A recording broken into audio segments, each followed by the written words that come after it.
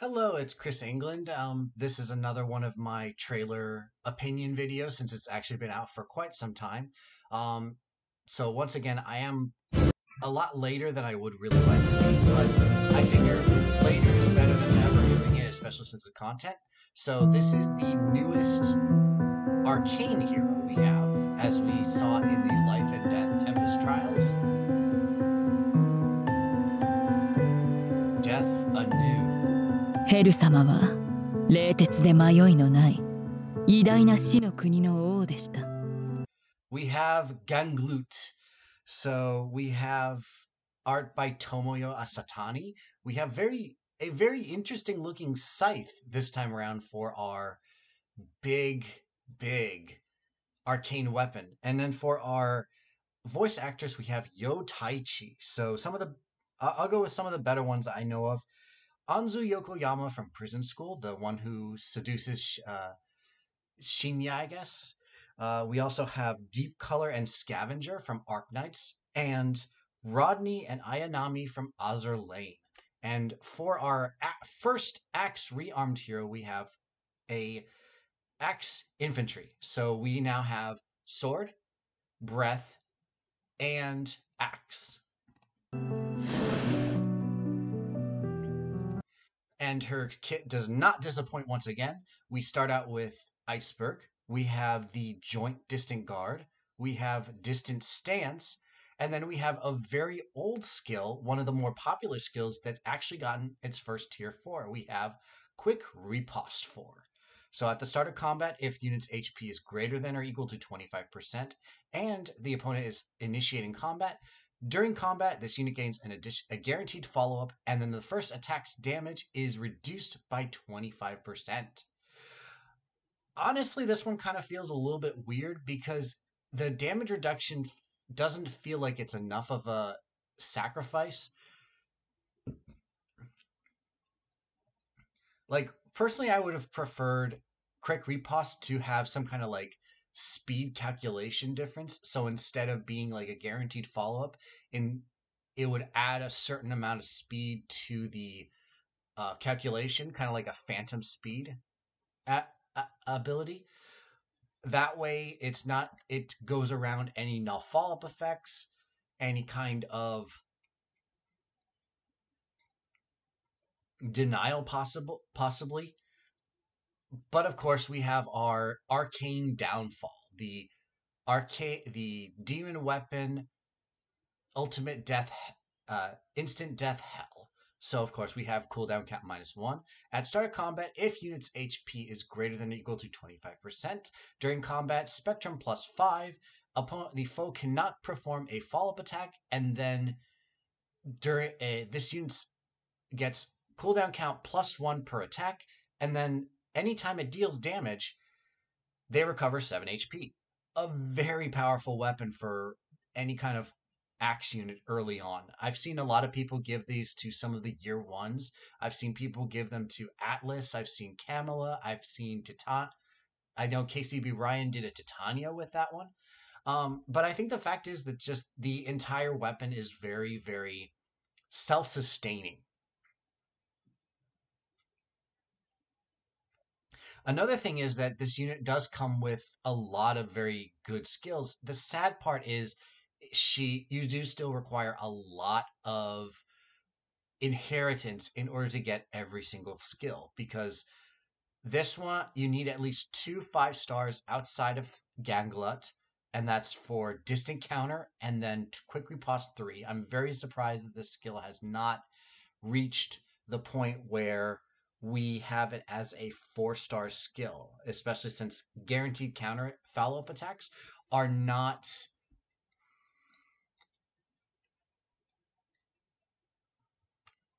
very rare.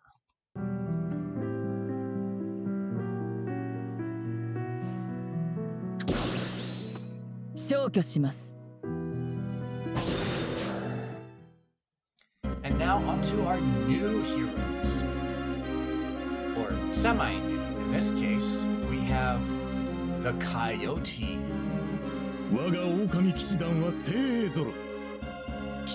We have Hardin making his first appearance since his fallen form in year 2. We have Daisuke Iizuka doing the art. We have Nakaya Kazuhiro Nakaya doing the voice. So Sanada Yukimura from Sengoku Bizarre, Victor from Beastars, and Captain America from, I believe, Marvel Future. MFA I wrote is what I originally wrote for his voice actor. I really don't remember the series. But once again, we have a Lance Cavalry, so hopefully we'll get a sword sometime soon. So once again, this is a unit that I have had on my list for some time as a unit that's gone a long time without a single ult. So it is very, very nice to see Hardin get something more valuable than just having his fallen form with a distant counter built-in weapon.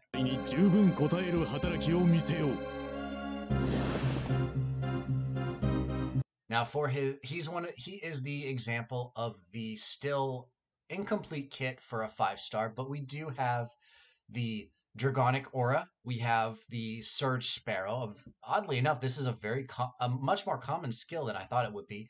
We also have the Attack Speed Near Trace 3, a brand new one.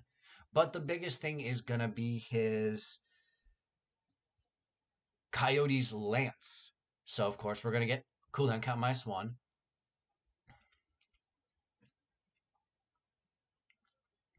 And then he's going to get, at the start of turn, if he's within 3 spaces of an ally, he and any cavalry allies within 3 spaces get attack speed +6, and if they initiate combat, they get a guaranteed follow-up.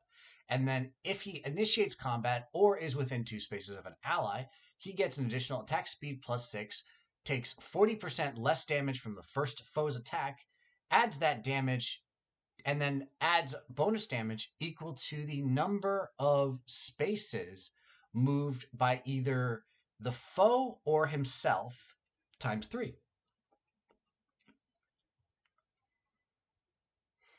So with this, I believe there is a max of 9 points of damage in addition to just from being moved. I am surprised that they didn't give him some attack speed clash in this case, because that would have been a very good synergistic skill.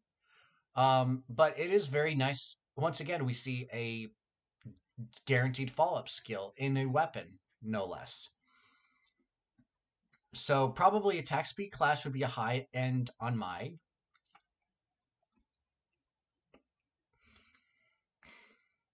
And then also for his C skills, you could actually do either like goad or ward cavalry, because you are going to be putting him on most likely a team that has cavalry focus, because he's going to get his the buff that he gives is only going to be for cavalries. Now, granted, he does get the buff himself. And then the other thing is that we're also seeing the first attack's damage gets reduced by 40%. We're seeing that a lot with a good amount of the units that we have. Once again, because he is a cavalry, he does take advantage of the buffed damage.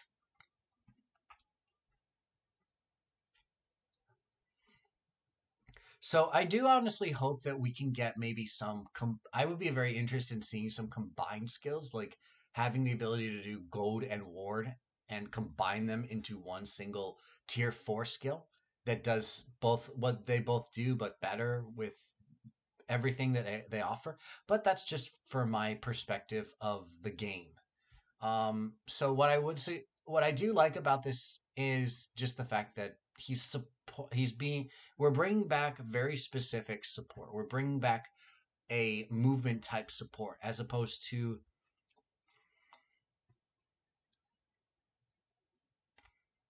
a lot of units where they're just generic support.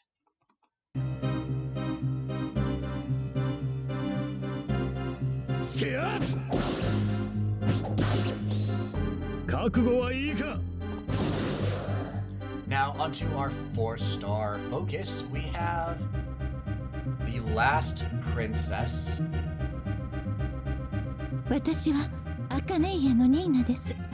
Nyna. So I've always said her name as Nyna, but I get this actually works sense.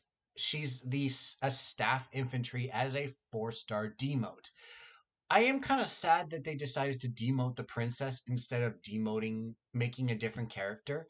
But we do have something interesting, a throwback to a something way back when Fire Emblem first started, and that is that both the art artist Rika Suzuki and the voice actress Rei Sakuma did her voice in at least Rei Sakuma did her voice in 1994 as part of the Fire Emblem drama CD.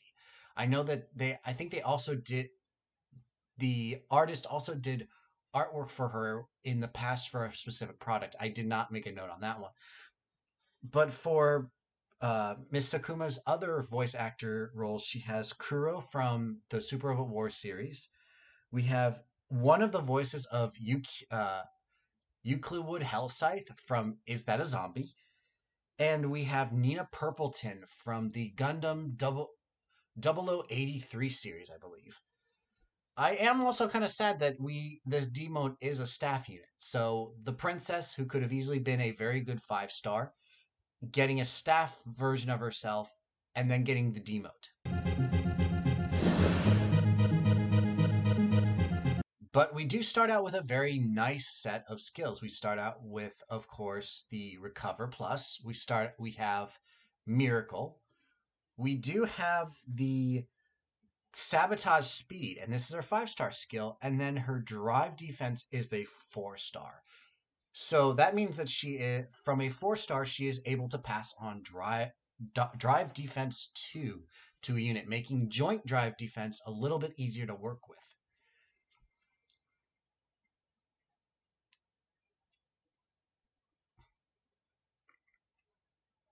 And then for her Respite or Sanctuary Plus, any allies within 2 spaces get +2 to defense and resistance, and then the foes get -1 cooldown count -1 per attack. So this is this makes her a very, very good defensive unit or support defense. What you're going to probably want to replace is the drive defense because it doesn't offer as much protection, and instead either get distant guard or close guard and then add the other one to her seal to make it so that the unit actually gets +6 regardless of who they're facing, basically turning it into a tier 3 stance skill. Except for I believe it would be bracing stance 3. So I am definitely annoyed that they gave her kind of a lackluster kit in this sense. Like, instead, I would have been interested in seeing that Sabotage Speed be the 4-star as opposed to Drive Defense, because I am pretty sure that we have someone who offers Drive Defense already, and I think that is Nana from Year 2. So we're repeating a lot of Year 2 units that had some kind of skill originally. I am definitely happy that Nyna got added to the game.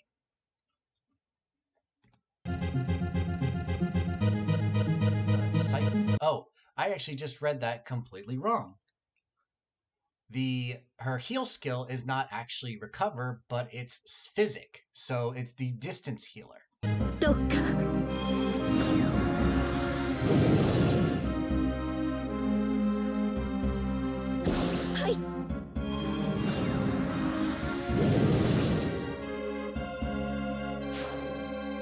And now onto our Ascended hero, and who it will be, I already know. And I am deeply depressed by it. Awakened Blood.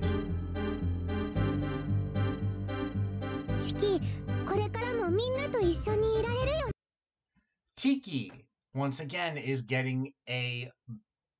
So we gave the Brave to adult Tiki, and they gave her young Tiki's clothes. I had no problem with this. However, the fact that they are choosing Tiki once again as an Ascended hero is definitely something that grinds my gears. So for the starting point, this is a lot very, very similar to what the kind of complaint I had with Lynn, where they gave her too many alts. But in this case, between adult and child has a fallen form, a legendary form, a harmonic form. Adult Tiki has none of those. The closest thing that she has is a summer alt from year 1 that requires a lot of stuff put into her in order to make her valuable. But we do have Nikumi for the artwork. We have Sumire Morohoshi, so Pala Pala from Sailor Moon Eternal. We have Emma from the Plot Promised Neverland. We have Acerola from Pokemon. And then I believe Lara Noah was from Dragalia Lost. So sad that the game ended, but oh well. So we do have another red infantry for Tiki. I'm very hoping that we eventually see her wielding falchion, and that would be okay for the child version. I would definitely be okay if they tried giving her something outside of just dragon stones.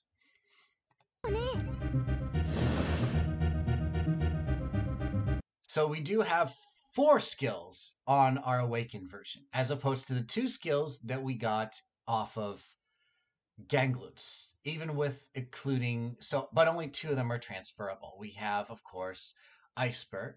We have Speed Res Finish. We have Speed Res Bulwark. So she is going to be very, very tanky to magic units. She's also going to be very fast, which is an interesting aspect of her kit. And then she's also going to be healing a lot because both of her skills are adding HP heals.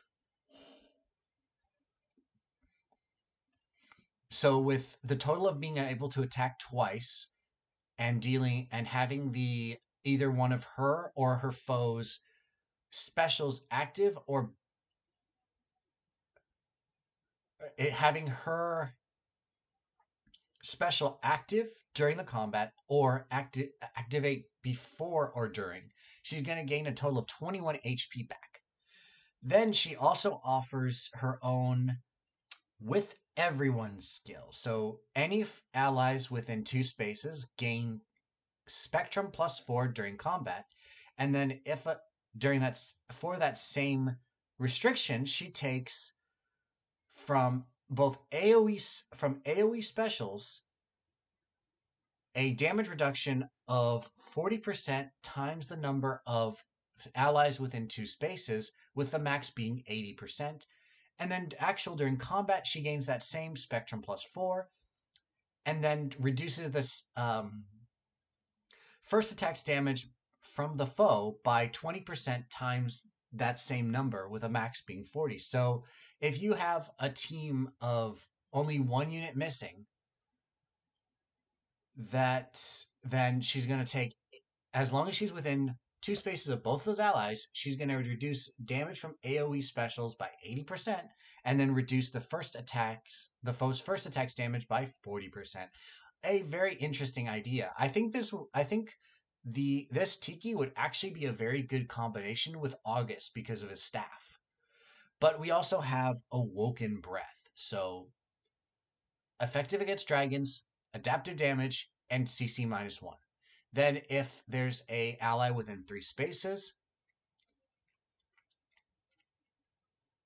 she gets Spectrum +5, gets cooldown count +1 per attack, and then nullifies bonuses. So Spectrum Boost, Attacking Breath, or Multi-Phase Breath, and Lull. And then under the same kind of condition with an ally within 3 spaces, and then the foe has a offensive special equipped, and during combat, if unit's res is at least 5 points higher than foe's res, the foe's first attack comes with a cooldown count +1. So this makes her very similar to what Brave Tiki did, except for the fact that she's got higher speed, making her a little bit more balanced. I would be very interested in seeing what she performs. So once again, I really can't think of a way to deal with her kit aside from giving her distant counter in her seal slot, making her a very, very dangerous foe to deal with. Kind of like what Brave Tiki has, but in a different way.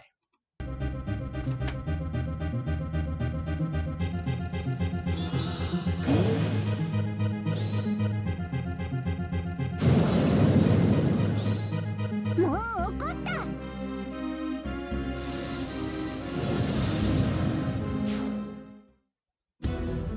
Then we have our main story with the last chapter, Asuka and Embla.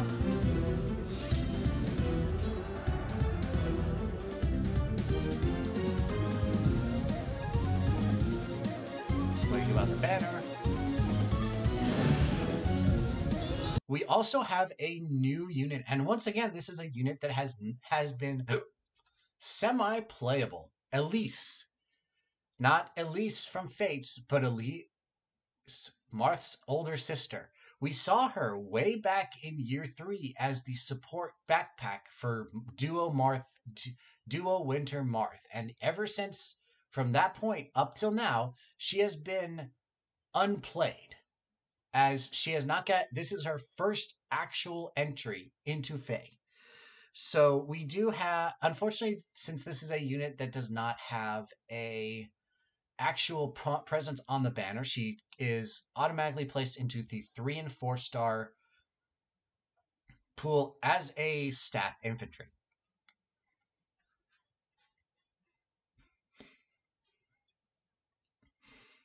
So we have for her art, Sumi Sachiko Wada. For her voice actress, we have Sumi Shimamoto, so Ishizu Ishtar from Yu-Gi-Oh! Flora from Berserk in 2016, another voice of Euclid Hell Scythe, and then Mitsuba Okita from Gintama, very early in the series when we actually dealt with, I believe, the Aizen Sosuke voice alike. So we do have another kit that's kind of lackluster. We have the Attack Res Ideal as our 5 star. We have Attack Res Gap as her 4 star skill. So this is the, unfortunately, since Gap skills are currently locked to tier 3, it does make it a 1 unit change as opposed to using something to get the tier 4. We do also have Restore for her heal skill, but the best thing on her is Trilemma, the staff that was originally introduced on Maribel, a 5 star locked unit. This is a area of effect staff that gives triangle attack or a triangle advantage skill. So it's a buff of more damage if you have an advantage, less damage if you have the disadvantage. And then her special is going to be Healing Light. So we got 2 princesses. Both of them missed the 5 star ability to be actually good. And we gave Tiki not only another alt, but we gave her the Ascended alt. I'm very much hoping that we get something beyond what we have for both Elice and Nyna, especially Fallen version, since we do have Matthis, or even legendary forms would be very interesting from my personal perspective. Legendary versions of every single kidnapped princess.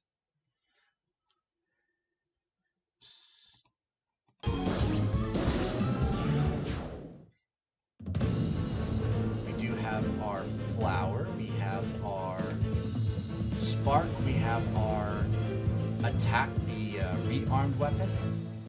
So, one other thing that I will probably mention that this trailer is not mentioning is our GHP, which is Matthis, brother to Lena. I guess to be fair, he was originally a very bad unit in Shadow Dragon, but that doesn't really make any sense to be that dull.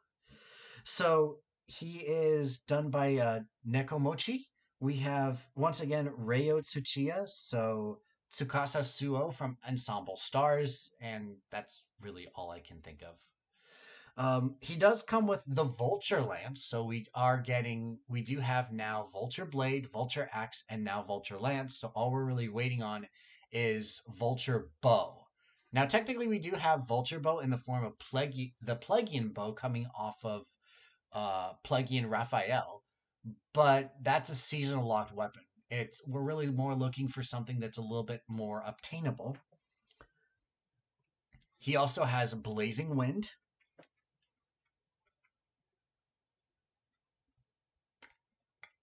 To synergize with his weapon, chill attack defense 2 as his 5-star, and rouse defense res as his 4-star. So we do have a couple of units that do actively start with rouse as a 4 skill. I believe the first one to actually do that was Hilda with rouse attack res. I won't say anything about Matthis. I actually think that he's really good, especially compared to the fact that his original versions in both Shadow Dragon and New Mystery are absolute garbage in terms of what they can offer. Shadow Dragon did buff him a little bit, but it didn't buff him enough to validate having more. It didn't buff him to the point where he can kind of survive on his own. And then the same thing happened with New Mystery, where while he did get a actual buff, more of a buff, he's also got a lot of competition with like Luke, Rhodey, Cecile, and then any unit that can reclass into Cavalier. He used to be really good in the original game.